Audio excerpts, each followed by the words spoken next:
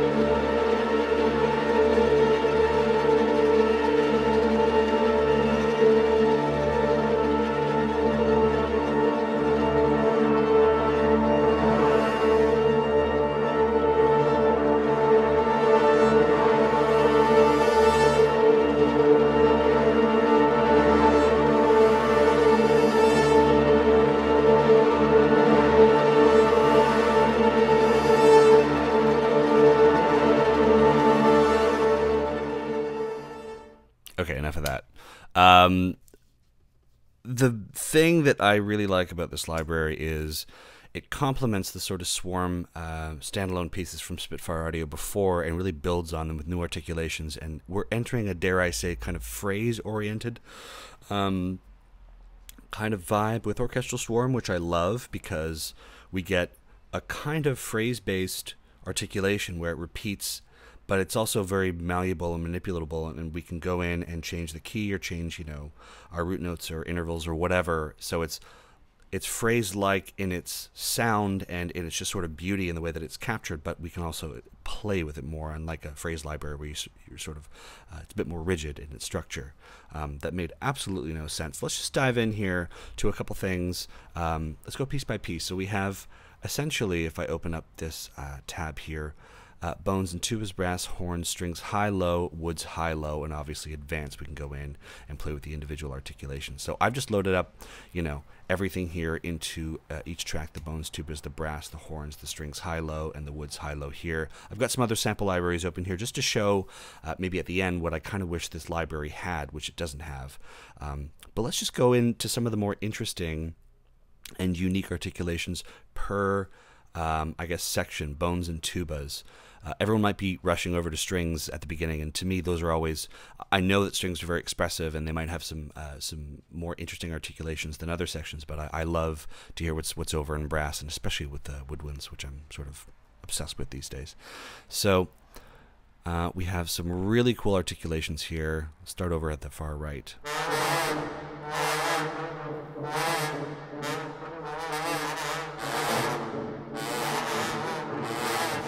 So the important thing to note here is this variation slider. I'm not sure if Spitfire have ever had this variation potentiometer in the past, but what we're doing here is we're switching between different articulation variations. So it could be that that same articulation was captured maybe with longer notes. Same notes were played, but maybe they were just varied a little bit. And we can switch and sort of crossfade between both.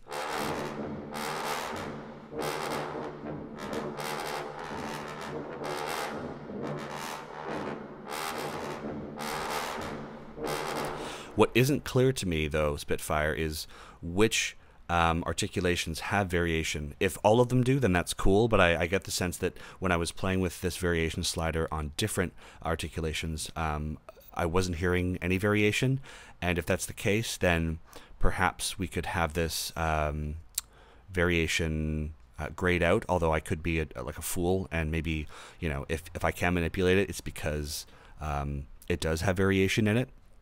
I was just getting the sense that it was kind of a placebo effect, and I was going, oh, there's some variation, or the notes are a little longer, more sustained, and I'm like, actually, I can't tell if they are or aren't. And the manual indicates that for instruments, I think, that have variation, it'll do that, but it doesn't tell you if every single instrument that was sampled in every articulation therein does contain variation within the sample. So just that's something to know.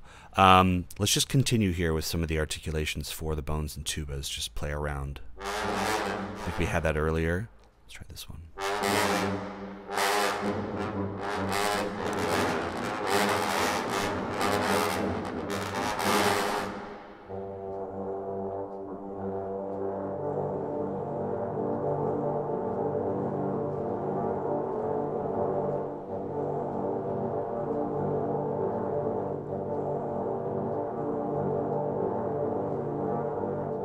See, here's one, the Flutter Swarm, where I'm not sure if variation is at all needed here, because to me it doesn't sound too different once I cross this little threshold here, this halfway point.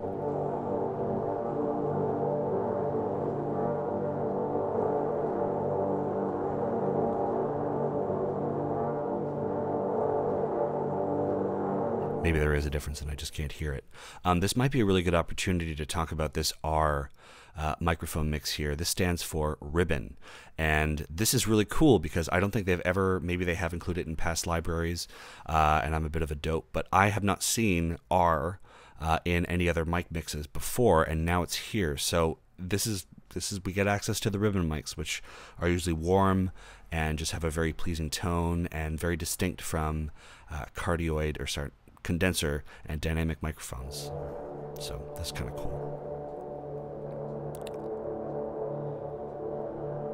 And also, power tip, did you know, and I didn't know this until I read the manual, which I'm so happy they're writing now, if you hold shift, you can actually hold shift and click around. You can select multiple articulations and have them all sort of play. Make sure you're in the same sort of keyboard range, though.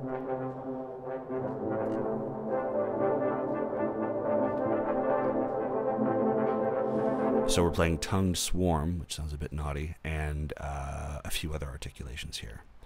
This looks like, yeah, you'll see the articulations down here. So Tongue Swarm, and if I go over here, Staccatissimo Swarm and Flutter Swarm.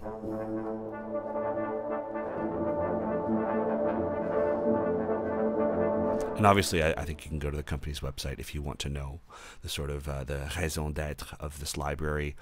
It sounds like it was sort of commissioned by the BBC for one of their documentaries coming up, and then they went back to the studio to record more samples to sort of not mimic or imitate, but sort of capture the vibe of water, the way that ebbs and flows. Its capricious sort of nature, goes back and forth, and it can be calm, it can be, you know,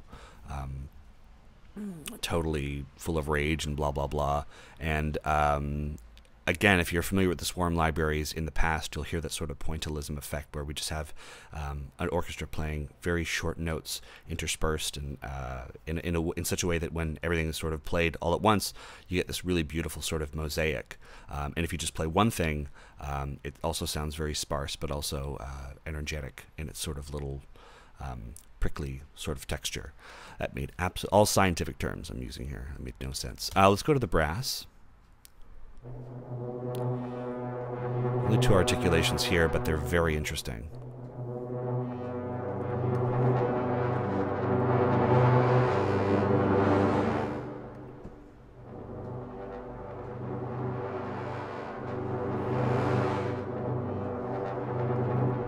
Swell crescendo, and this one is swell dim.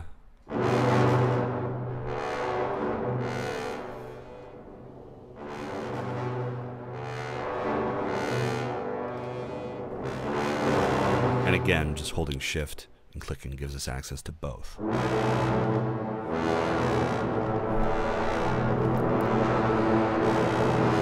And yes, the reverbs are here, and we'll talk about them in a moment. We have horns as well, and we have access to many more articulations than we did before. Start at the far left, tenuto swarm.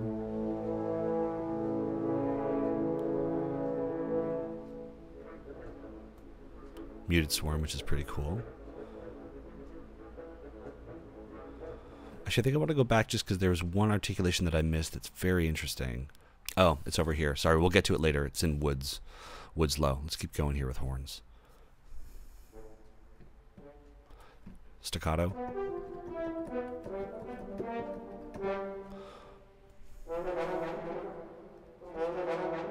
Sonata.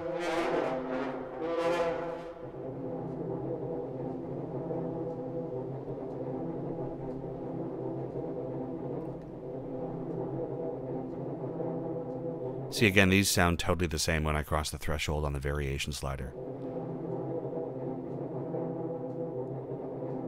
Maybe there's a loudness difference?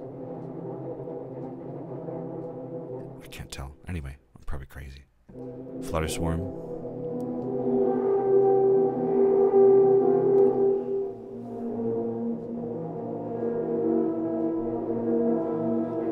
Just beautiful, though. Strings high. Here comes the coolest kid in class here, the strings. Pizzicato at the top.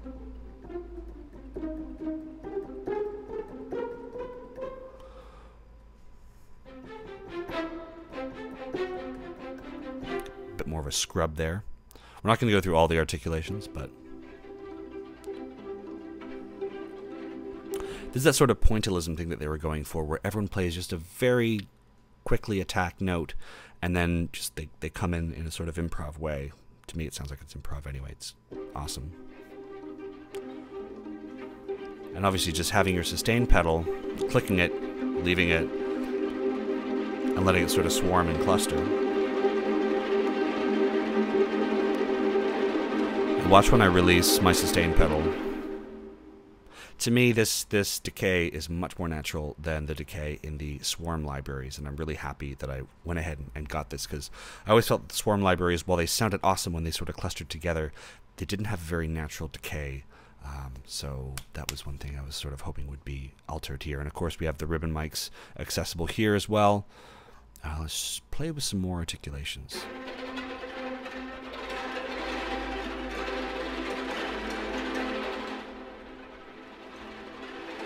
Dynamics is right on the mod wheel. Expression is on my little light. You have no idea what I'm talking about on the Complete Control, the Mark II. Let's keep going. Flautando Swarm. I love the flautandos, especially in chamber strings, and they're here too in their own sort of way.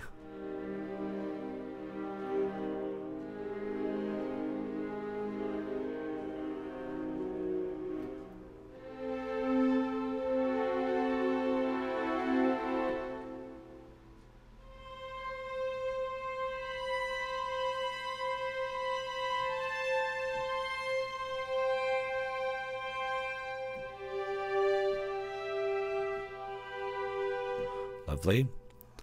Short swarms. Oh, this one's pretty cool, actually. This Tenuto CS Tasto Swarm. Kind of woozy and dizzy.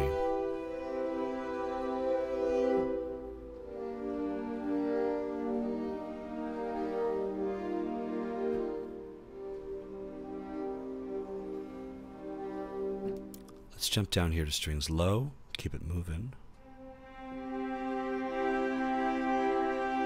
Again, let's start over here at the right where you get the combo swells, which are, you know, sort of the go-to articulations. Excuse me, I feel in this this piece of kit.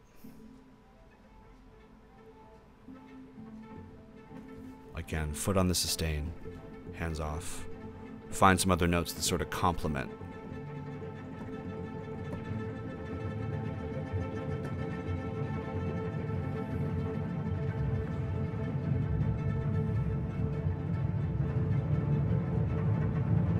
I mean, this could be the intro to a really powerful scene in a movie or a video game. Just the inspiration is right there, ready to go.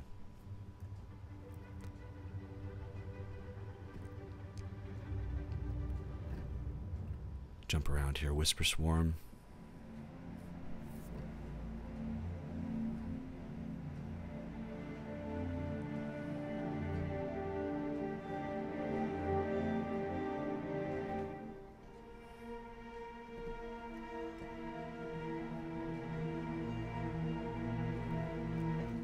lovely, again, shift gets us access to multiple articulations at the same time. We just have to know sort of on the keyboard where we need to place our fingers on our keyboard.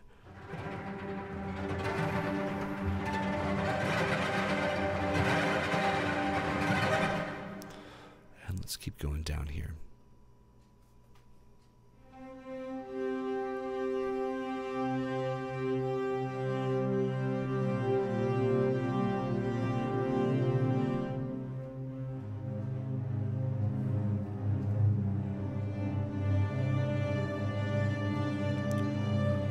Down to the woods, which are actually my favorite in this library, my favorite sections by far.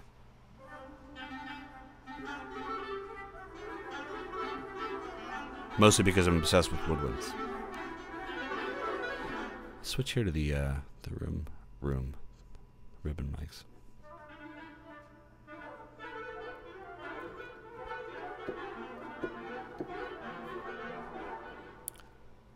Combo swarms.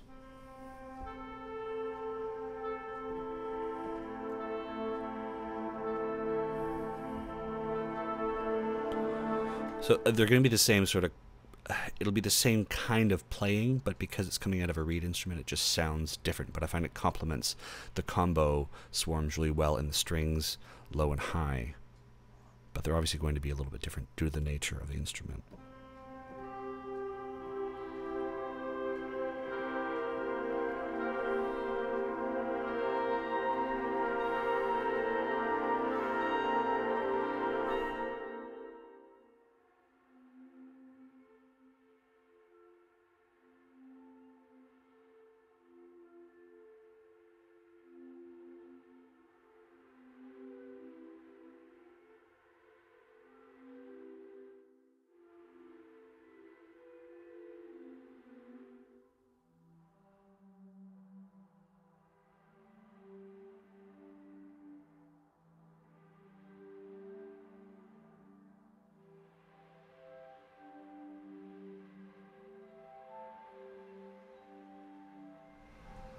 So I'm turning my head as if they're coming off the speakers. It's in my headphones.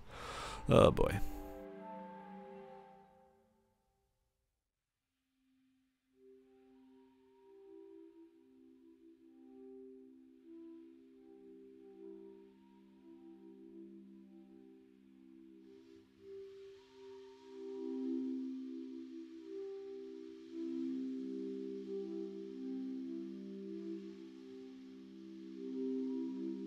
Going to shut up all this play so you can hear it.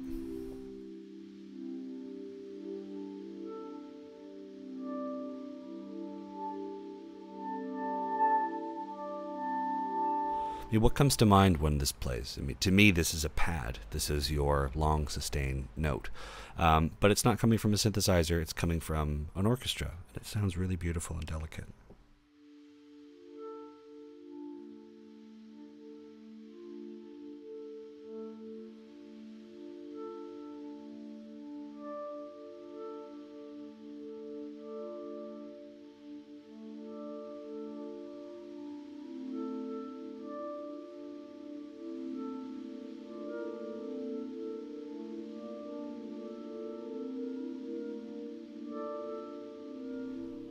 I mean, to me, I told you clarinets and, sorry, the woodwinds are my favorite sections. And if we combine this, you know, air swarm with like these two together, you know.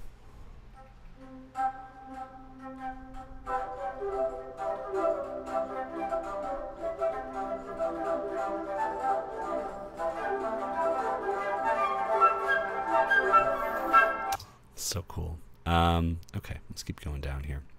We've heard these sort of swarms in other articulations. Woods Low is the last one here.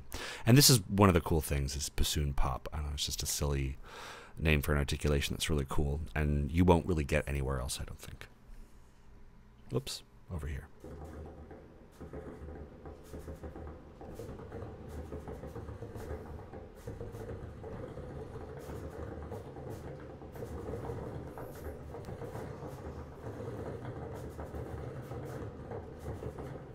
The idea that these are actually mapped to keys that might be, you know, that might be actually, you know, we might hear a root note in there somewhere is really funny to me.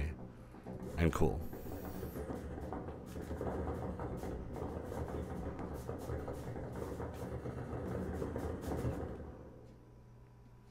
That's awesome. Slap Stakmo.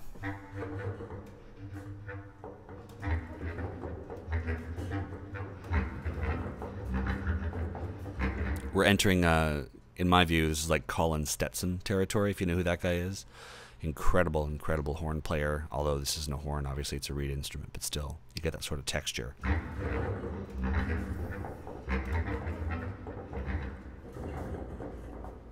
Combo Swarm again.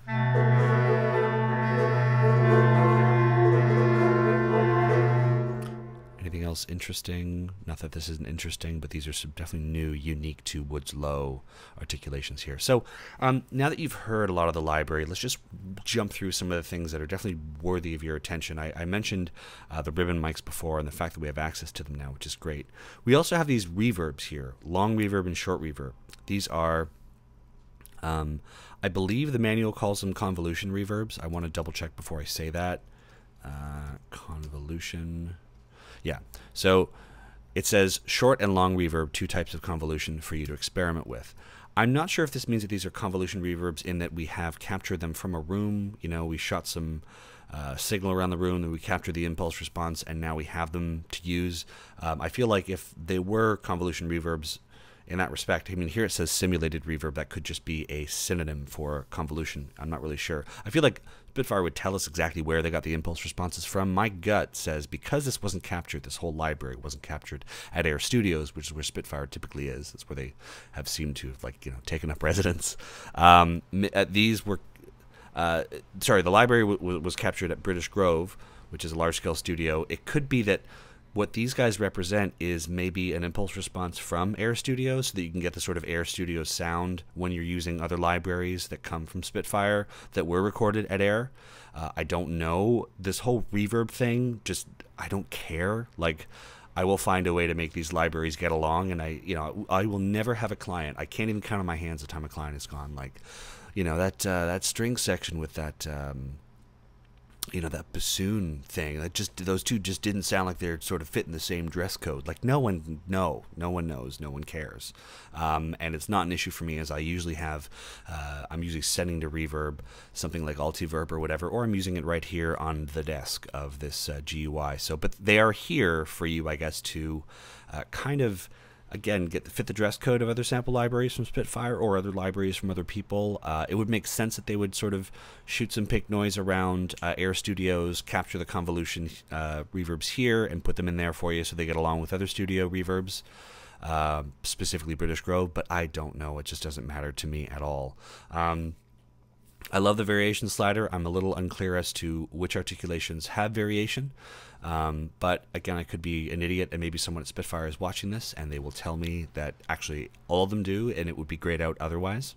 The other thing that you should know is, or that the other thing that I feel this library could have benefited from, although it sounds wonderful, I really like the visual feedback that is included at an articulation selection level in other Spitfire libraries. That's why I have Albion 5 open here. If I go to Albion 5, we get this, I don't know, just these little images to me are so helpful before I click.